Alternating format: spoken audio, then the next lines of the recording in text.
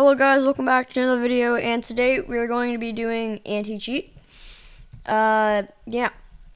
So those are just going to be the basics to anti-cheat, where basically we're just going to be doing speed hack. We're going to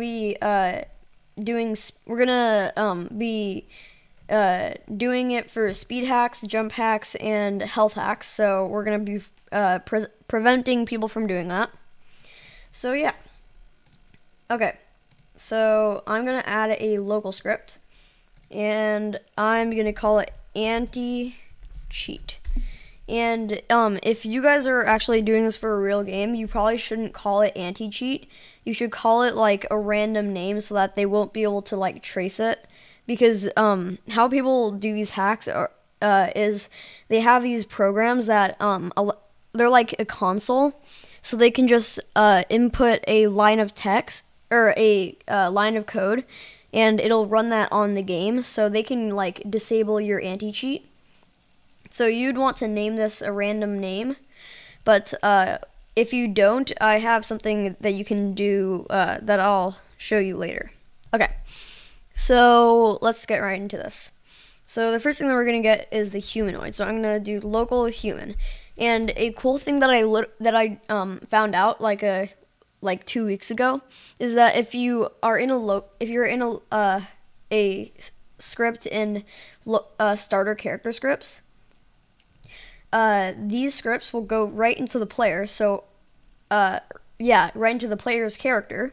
So all you have to do to get the humanoid is just say local human is equal to script.parent wait for child humanoid, because the parent will just be the character.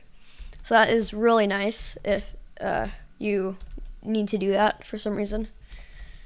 Well, for this reason, of course, but yeah, you can use that. Wait, why did I do script.parents? So we're also gonna get the player, so game.players.localPlayer. And then yeah. So now we're gonna get a while wait do loop. So that's just like gonna run forever. But you can't do while true do, because it will just crash the game, because, well, it just can't run that fast. Because while true do just continuously runs, but while wait do runs every, I forgot the number, but it was like 0.0002 or something. It was a really small number, so it's just so that the game doesn't crash. Okay, so let's do walk speed first. So we're gonna say if human.walk speed. Actually, I am going to show you something first. Oh, why do I do that? Okay, I'm gonna comment that out. So we need to know this to do it. So the base walk speed is 16, and what we don't want, so we want them to be at 16. And if your game has like something where you can change walk speed, you'd have to do some extra coding for that. But yeah. So this is just the basics though. So we want it to be 16. So if it's more than 16, so let's say it's like 20, then they'll be able to run really fast. We don't want that. Or even if it's 10, like even if they try and go slower for some reason. I don't know why they would want to go slower, but if they did, we don't want that. So we're going to say if human.walkspeed is not equal to 16, then we're going to kick the player. So we're going to do player kick, and then we're going to add a message, like a kick message, and I'm just going to say nice hacks. So it makes them feel bad. Yeah. So now we're gonna do the same thing for walks, or for jump. Actually, you know what? Let's test that first. So when we play, I'll go into my player, the humanoid. So we walk normally, right? But then if I change it to anything other than 16, like 20, it instantly kicks us and it says nice hacks. Okay. So now let's do the same thing for jump speed, or jump power.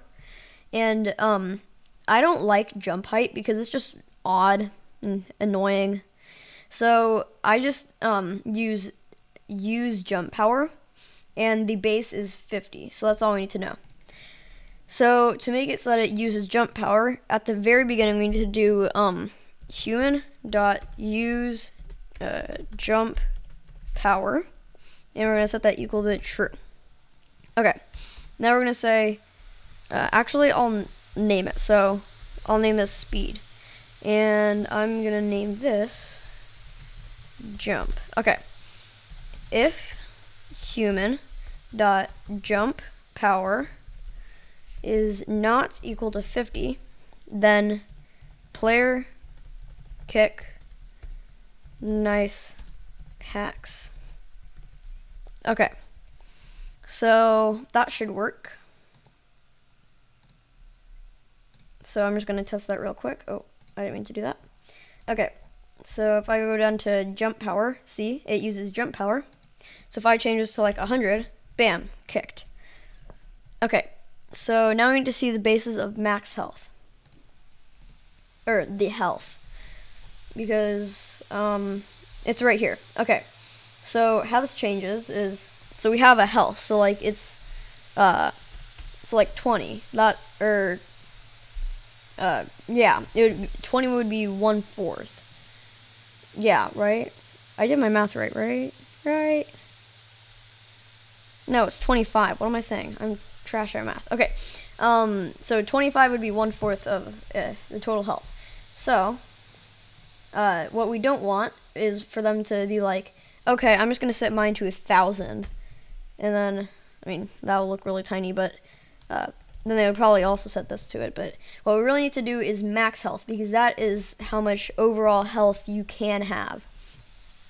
So if it is not 100, because that is the normal, then we will kick them.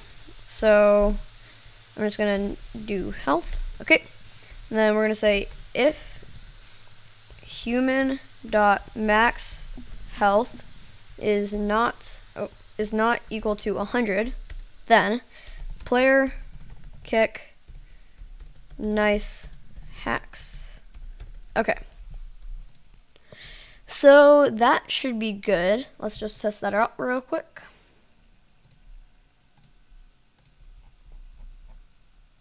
Max health, if I set it to 200, kicked. Okay, so one thing to make sure that you like they just don't disable it, what I would do is so create another local script and start a character scripts, and this is going to be, and in this we're just going to do while wait, and then we're going to say script dot parent dot anti cheat dot disabled is equal to false. So every frame it'll set this to running. So since that is going to do that, I'm going to say anti cheat backup. Now I'll put this inside of it.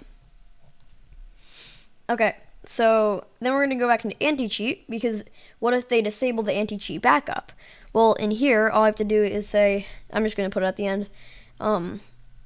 Actually, I'm not going to do script.parent. I'm just going to do I'm just going to do script.parent. Okay, and then I'm going to say script.anti-cheat backup dot disabled is equal to false.